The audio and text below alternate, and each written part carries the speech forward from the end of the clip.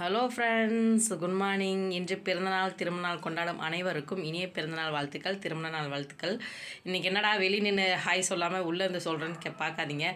பக்கத்து வீட்டில் வந்து பாட்டு வச்சு ரொம்ப டார்ச்சர் பண்ணிகிட்டு இருக்கிறாங்க. நிஜமாலுமே சொல்லி கத்தி என் தொண்டை தான் வத்தி போச்சு. நான் இப்போ வீடியோஸ்க்காக பண்ணோண்டா கொஞ்சம் கம்மி பண்ணுறான்னு கத்தி பார்த்தேன். எவனும் வந்து திறக்கிற மாதிரி தெரில. இப்போ லேசாக கம்மியாச்சு. சரி வீடியோஸ் பண்ணலாமேன்னு சொல்லி கிச்சனுக்குள்ளே பூந்தால் ஓரளவுக்கு கம்மியாக இருந்தது. அந்த வீடியோஸ் எடிட் பண்ணிட்டேன். உங்களுக்கு சரி சொல்லலான்னு வெளியே போய் நிற்கிறேன். சவுண்டு அவ்வளோ சவுண்டு வருது. அப்புறம் இதில் வந்துச்சுன்னா சேனலில் வந்துச்சுன்னா காப்பிரைட் ஸ்ட்ரைக் ஆயிரும். அதனால தான் சரி உள்ளேயே பண்ணிடலாம், இன்றைக்கி ஹாய் உள்ளேயே சொல்லிடலாம் அப்படின்னு சொல்லிட்டு சரி உள்ளேயே சொல்லிட்டேன். சரி ஃப்ரெண்ட்ஸ், இன்றைக்கி வந்து அண்ணாவோட ஃப்ரெண்ட்ஸுங்க ரொம்ப நாள் பிரியாணி கேட்டுக்கிட்டே இருக்காங்க. அவங்க எல்லாருமே பிரியாணி பைத்தியம். நம்ம ஊர் பிரியாணி அவங்களுக்கு ரொம்ப பிடிக்கும். அதை எங்கிட்ட செஞ்சு கொடுக்க சொல்லி ஒரே டார்ச்சில், அதனால் 2 கிலோ சிக்கன் வாங்கிட்டு வந்தேன். அதுதான் இன்றைக்கி செய்ய போகிறேன் ஃப்ரெண்ட்ஸ். வாங்க இது எப்படி செய்யலான்னு வீடியோக்குள்ளே போய் பார்க்கலாம். ஓகே, बैठ गई टट्टी विट्टी कर देगी.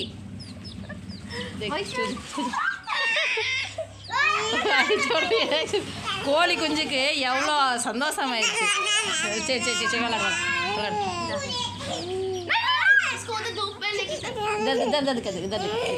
दिखाना इधर दिखाना. काट लेगा ये वाला. ध्यान से आराम से.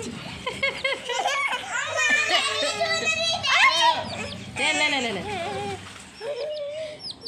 बस ऐसा गेट मत दियो रेड चले.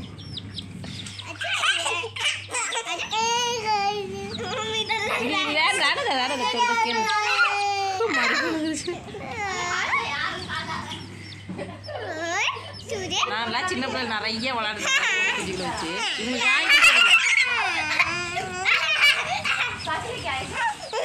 पकड़ना जल वो पकड़ना. आजा आजा डर लग रहा है. दीदी आप क्यों नहीं डरते इससे? मेरे को बहुत डर लग रहा है. मेरे को भी डर लग रहा है माँ. कितना प्यारा है. पकड़ डर लग रहा है. विलकिट अच्छा लग रहा है. 5 का 1 है. सोच 5 का 1 5 रुपए का. 5 ரூபாய்க்கு ஒண்ணா. நம்மலாம் 2 ரூபாய்க்கு வாங்கிருக்கோம். இது 5 ரூபாய்க்கு வாங்கிருக்கோம். इस दवा ये ना ये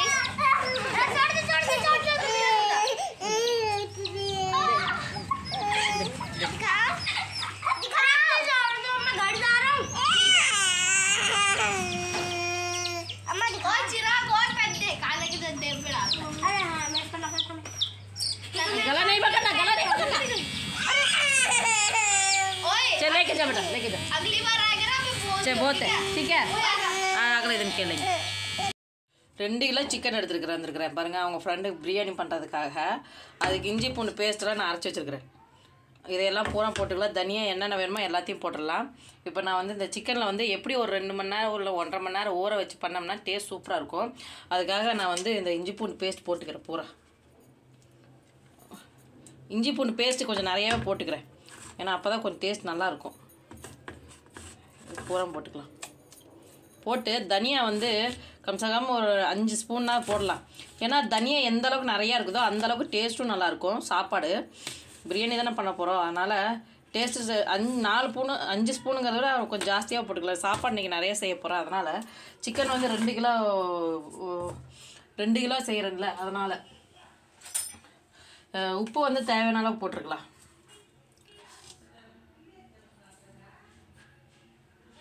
உப்பு போட்டுக்கிட்டேன். இப்போ மஞ்சத்தூள் சேர்த்திக்கிறேன். மஞ்சத்தூள், மிளகாய் கொஞ்சம் சேர்த்திக்கலாம்.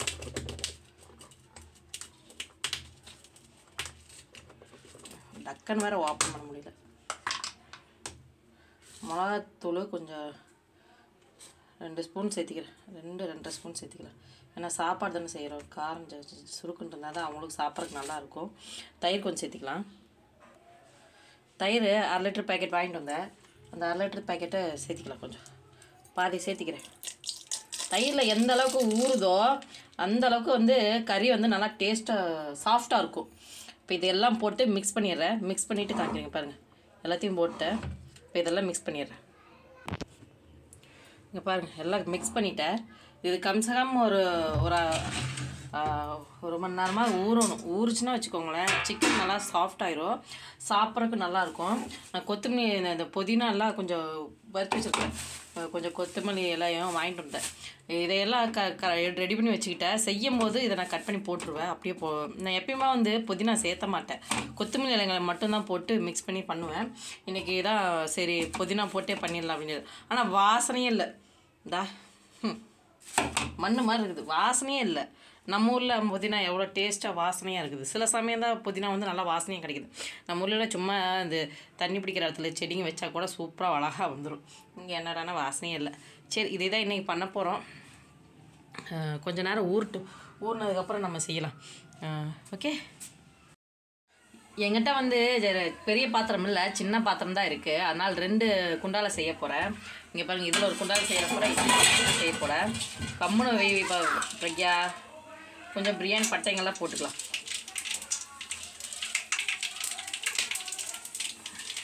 இதுலேயும் கொஞ்சம் சேர்த்துக்கிறேன். இதில் பிரியாணி இலையில சேர்த்துக்கிறேன். அதே மாதிரி இதுலேயும் சேர்த்துக்கிறேன். இதில் கொஞ்சமாக வெங்காயம் சேர்த்துக்கிறேன். வெங்காயம்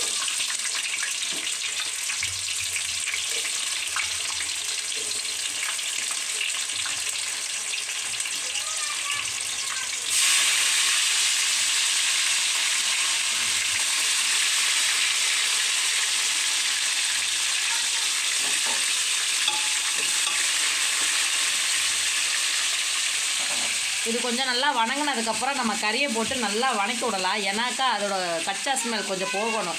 தயிர் போட்டதுக்கு கொஞ்சம் கச்சா ஸ்மெல் இருக்கும். அதனால் அது போகிற வரைக்கும் நல்லா கிளறி விட்டுக்கலாம்.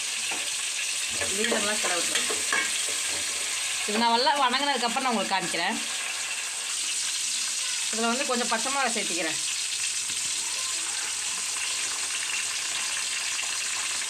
இப்போ நம்ம கறி எடுத்து போட்டுடலாம். பாருங்க எவ்வளோ வெயிட்டாக இருக்குது கறி. இதில் கொஞ்சம் அதில் கொஞ்சம் போட்டுடலாம். இது கொஞ்சம் கச்சா ஸ்மெல் போகிற வரைக்கும் நல்லா வணக்கிடணும்.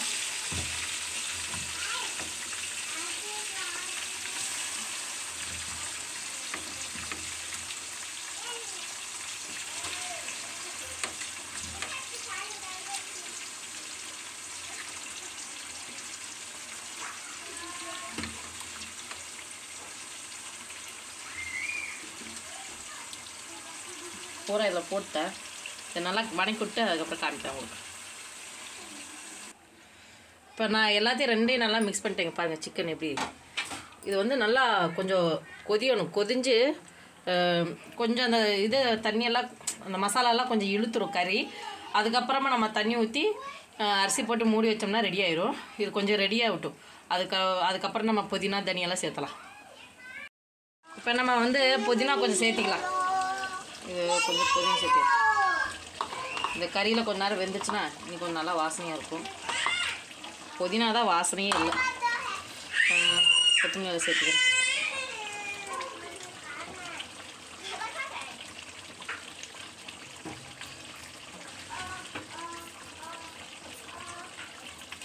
பிரியாணி மசாலா கொஞ்சம் சேர்த்துக்கிறேன்.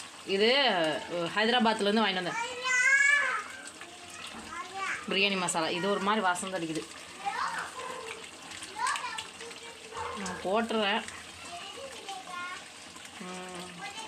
தண்ணி கொஞ்சம் ஊற்றி நல்லா கொதிக்க விடலாம். கொதிஞ்சதுக்கப்புறமா நம்ம வந்து இது பண்ணலாம், சாப்பாடு அரிசி போடலாம். தண்ணி ஊற்றி போடுறது. என் பிள்ளைய கூவி ஏலம் போட்டு வாழைப்பழம் விற்றுட்டுக்கிறாங்க. இதில் 1 கிளாஸ் ஊற்றிக்கிறேன். இதில் கிட்டத்தட்ட 2 கிளாஸ் ஊற்றுவேன். 2 கிளாஸ் போடுவேன். அதனால் இதில் மட்டும் 1.5 கிளாஸ் ஊற்றிக்கலாம். 3 கிளாஸ் இதில் ஊற்றிக்கிறேன். இதில் 3 கிளாஸ் ஊற்றிருக்கேன். இதில் 1 கிளாஸ் ஏன்னா ஏற்கனவே இதில் தண்ணி கொஞ்சம் நிறையா இருக்குது. அதனால் போதும். இதே வந்து நல்லா இதாக இருந்துச்சுன்னா வெந்துச்சுன்னா அப்புறம் நம்ம அரிசி கழுவி போட்டுடலாம். கொஞ்சம் நல்லா கிளறி விட்டு கொஞ்ச நேரம் மூடி வச்சிடலாம். அதுக்கப்புறம் நம்ம அரிசி கழுவி போடலாம். வாங்க கேலா விற்றுட்டுக்கிறாங்க, என்ன பண்ணுறாங்கன்னு பார்க்கலாம். வாங்க.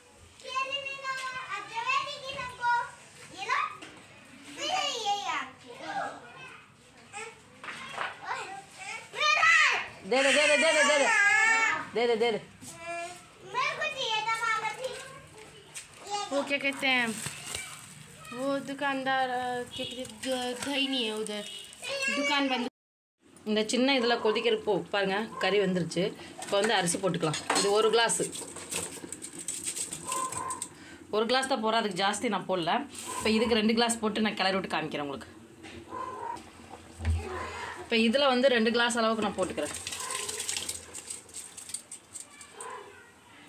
இது நல்லா போட்டு கிளறி கொஞ்ச நேரம் மூடி வச்சிடலாம். பாருங்கள் இதுலேயும் அரிசி போட்டு கொஞ்ச நேரம் மூடி வச்சிட்றேன். இதுவும் அரிசி போட்டு கொஞ்ச நேரம் மூடி வச்சிடலாம். கொஞ்சம் இது சிம்லியே இருக்கட்டும், ஏன்னா அடி பிடிக்குது. பாத்திரம் இட்லி பாத்திரம்ல மெலிசா கத்தொட்டி கொஞ்சம் அடி பிடிக்குது. இது கொஞ்சம் தேஜ்லேயே இருக்கட்டு. கொஞ்ச நேரத்தில் இது நான் தம் போட்டு வச்சிடலாம். இந்த மாதிரி நான் அதுக்கு வந்து நான் இந்த மாதிரி இட்லி மாவாட்டம்ல அதோட கல் தான் வச்சுருக்கேன். அதை இப்படி கொஞ்ச நேரம் வச்சு மூடிடுவேன். வெங்காயம், பச்சை மிளகா, கொத்தமல்லி எல்லாம் கட் பண்ணி வச்சுருக்கேன். தହି பச்சடி பண்ணுறதுக்கு இதை கொடுத்து அனுப்புகிறேன் உங்களுக்கு. இந்த மாதிரி பிசைஞ்சிக்கிறேன். இது பிசைஞ்சு தயிர் போட்டு நல்லா மிக்ஸ் பண்ணிட்டோம்னா இன்னும் டேஸ்ட் சூப்பராக இருக்கும். கொஞ்ச நேரம் தயிர் இப்போ வெங்காயத்தில் ஊறிச்சுன்னா சாப்பிட்றதுக்கெல்லாம் டேஸ்ட்டாக இருக்கும். இது கொஞ்ச நேரம் ஊறட்டும். இந்த பச்சை மிளகா எடுத்து வச்சுருக்கேன், கட் பண்ணி போட்டுக்கலாம். பாருங்க தயிர் பச்சடி ரெடி ஆயிடுச்சு. நீ அவர் வந்தால் பேக் பண்ணி எடுத்துகிட்டு போகிற வேலை தான். இது ஆகிட்டே இருக்குது, பிரியாணி ஆகிட்டே இருக்குது. கொஞ்ச நேரத்தில் ரெடி ஆயிடும். ஆயிடுச்சுன்னா எப்படி இருக்குதுன்னு கொஞ்சம் இன்றைக்கி சாப்பிட்டு பார்த்துக்கிறேன். டயட்டில் எனக்கு லிஸ்ட்டு போட்டு அனுப்புகிறவங்களுக்கும் சாரி, கொஞ்சமாக சாப்பிட்டுக்கிறேன்.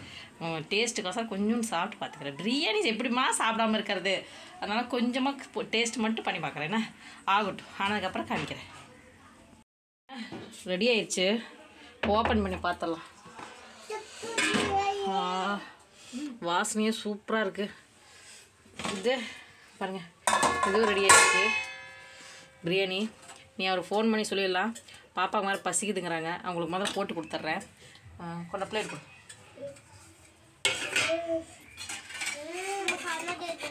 ருப்ஜா பட்டா தேப்பி இதில் பாப்பாவுக்கு கொஞ்சம் போட்டு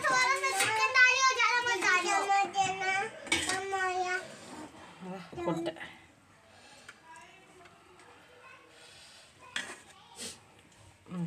प्रज्ञा को चिकन पीस उसने मना कर दिया। कौन? एक पीस डालने के बोला था। मैंने बोला तो थोड़ा सा डाल तैर கொஞ்சம் போடலாம். पानी भी लेके रायता தயிர் தான் வேணும். கேட்டு போய் சாப்பிடு. டேஸ்ட் எப்படி சொல்லு, இங்கே சாப்பிட்டு சொல்லிடு.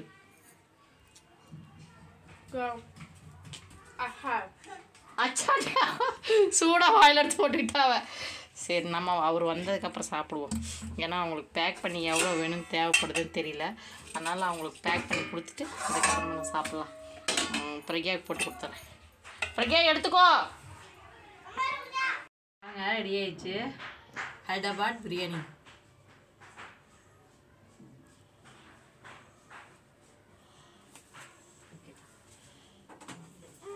அப்புறம் பார்த்துக்கிட்டா எனக்கு நான் பிரியாணி எடுத்துக்கிட்டேன், ஜாஸ்தி எடுக்கல. இங்கே பாருங்கள் கொஞ்சமாக தான் எடுத்துக்கிட்டேன். சின்ன பிளேட்டு, பாப்பாவோட பிளேட்டு.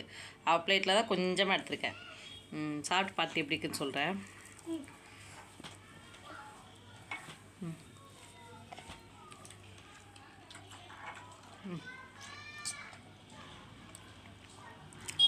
சூப்பராக இருக்குது. பாப்பாவே சொன்னா சாப்பாடு சூப்பராக இருக்குமா அப்படின்ட்டு. எப்பயுமே பிரக்யா சாப்பிட மாட்டேன், ஜாஸ்தி கொஞ்சமாக தான் சாப்பிடுவா.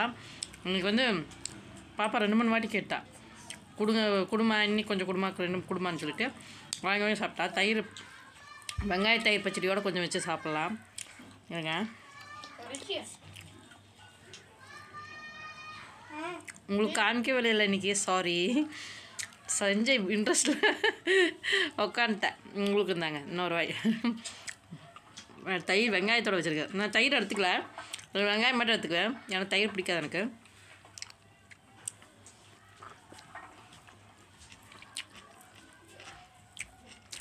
பிரியாணிக்கு இந்த தயிர் வெங்காயத்தை வச்சு சாப்பிட்டாதாங்க டேஸ்ட்டாக இருக்குது. சூப்பராக ரெடி ஆயிடுச்சு. நானும் எங்கள் வீட்டுக்காரருக்கோசரம் எவ்வளோ நேரம் வெயிட் பண்ணி பார்த்தேன். இப்போ தான் வராரு. ஏன்னா வீடியோ வேறு அப்லோட் பண்ணணுமா, அதனால் சரி முதல்ல கொஞ்சம் நம்ம எடுத்துடலாம் அப்படின்னு சொல்லிட்டு கொஞ்சம் எடுத்துட்டேன். சரி சாப்பிட்டு பார்த்து சொல்கிறேன். சூப்பராக இருக்கு.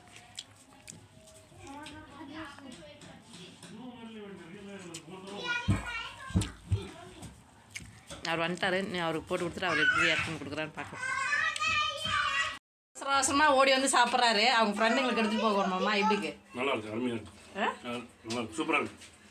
उन फ्रेंड पे चलो ना, कमेंट बॉक्स में चलो ना, देख लेना भैया. अब भैया ने खा लिया, मैंने पैक कर देती हूँ. आप कमेंट बॉक्स में ज़रूर बता देना, ठीक है? देखो कितना जल्दी जल्दी में खा रहा है. ஓகே ஃப்ரெண்ட்ஸ், அவங்க ஃப்ரெண்ட்ஸுக்கெல்லாம் பேக் பண்ணி கொடுத்துட்டேன். அவரும் எடுத்துகிட்டு போயிட்டார். விஜயசேகர கிருஷ்ணசாமி அவர் பேர் சொல்லணுமாம்மா, அதனால் சொல்லிட்டேன். இன்றைக்கி டே விலாக் இப்படி தான் போச்சு. எருமல் வேறு ரொம்ப வருது. ஓகே ஃப்ரெண்ட்ஸ், நாளைக்கு வீடியோவில் பார்க்கலாம். என் மாவன் எல்லாம் தலகாணி கவர், பெட்ஷீட் கவர் எல்லாம் இழுத்து போட்டு போய்க்கிறா. எல்லாம் சரி பண்ணணும். நீ நைட்டுக்கு ஏதாவது ரெடி பண்ணி வைக்கணும். ஓகே ஃப்ரெண்ட்ஸ், இன்றைக்கி டே விலாக் இவ்வளோ தான். நாளைக்கு பார்க்கலாம், நாளைக்கு என்னென்ன எப்படியெல்லாம் போகுதுன்னு சொல்லிட்டு. Okay bye. Next video தேக்கலைங்க, next வீடியோவில் பார்க்கலாம். சாரி, ஹிந்தி கொஞ்சம் தமிழ் கொஞ்சம் எல்லாம் மிலாவட் பண்ணி பேசுகிறேன். Okay bye.